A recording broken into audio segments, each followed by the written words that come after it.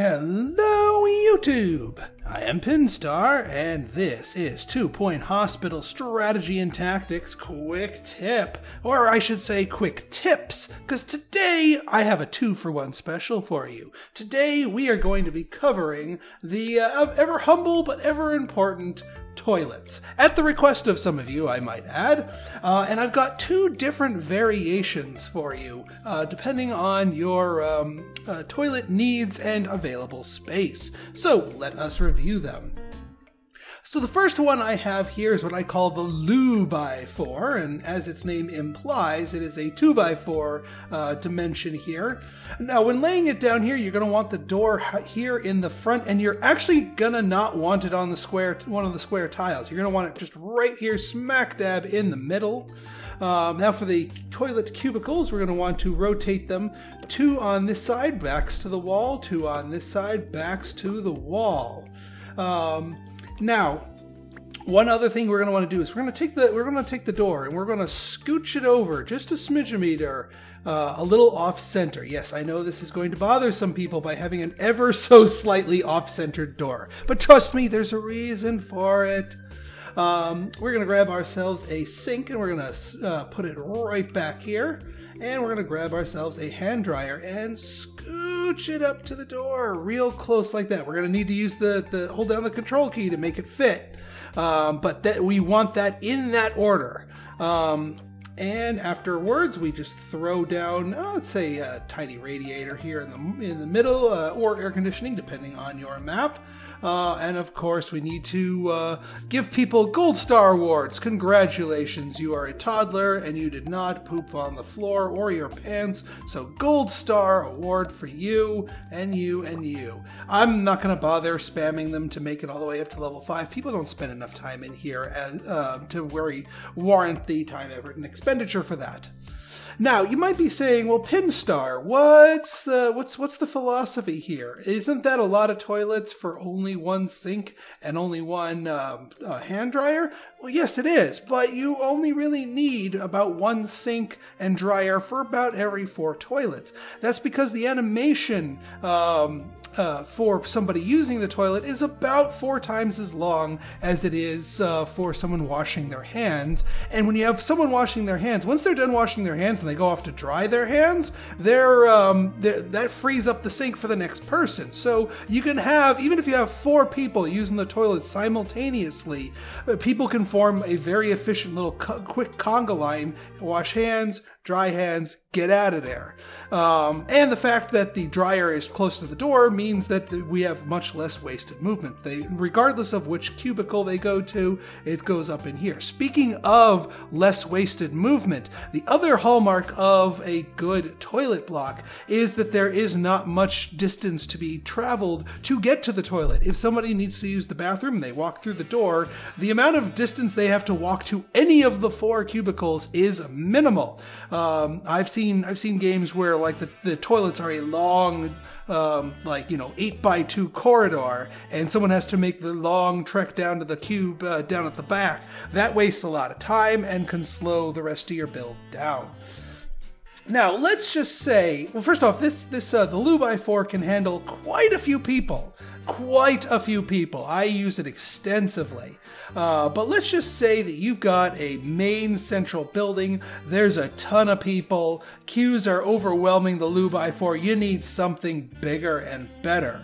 Well, I've got something bigger and better for you, my friends. I like to call this, if we were to take the size of the Loo By Four, the 2x4, we bump each up one, we get a 5x3. This, my friends, is what I like to call the Maturdity Ward. This thing has a much, much higher capacity of toilets. So what we're going to do here is we're going to take our toilets here, but actually we don't want to start with the toilets. We actually want to start with the sinks, and we want to put 1 sink on that side, 1 sink on that side, just so. Now we're going to now notice you can't, when you have a sink like that, you can't put the toilet cubicle here, but our friend the control button, take it off the grid a little bit and move it over just a smidgemeter, because this is, you have to be real tight with this build, because this is a tightly compacted bathroom, but very efficient.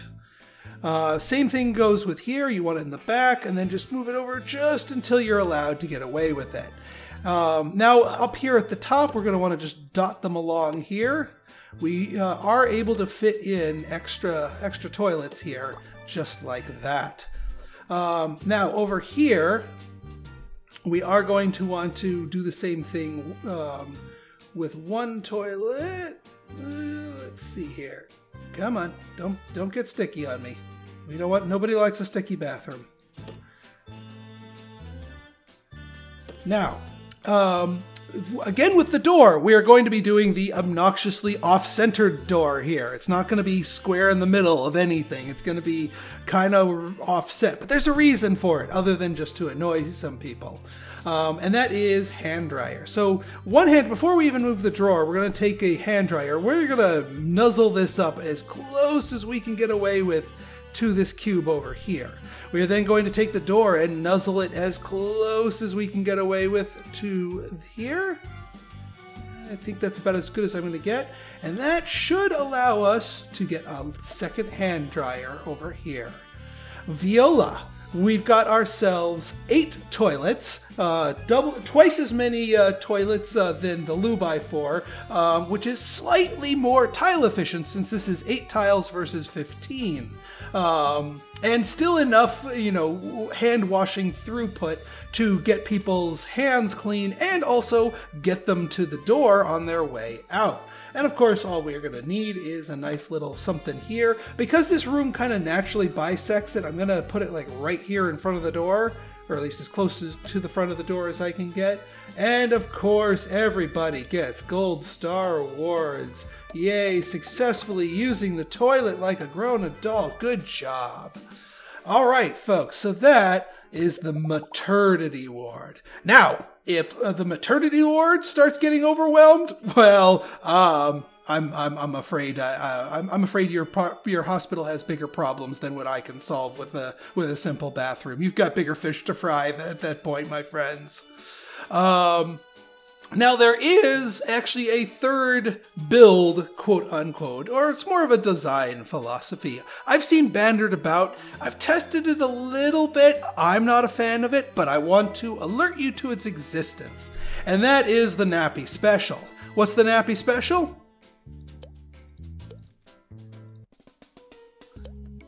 No bathrooms. No bathrooms.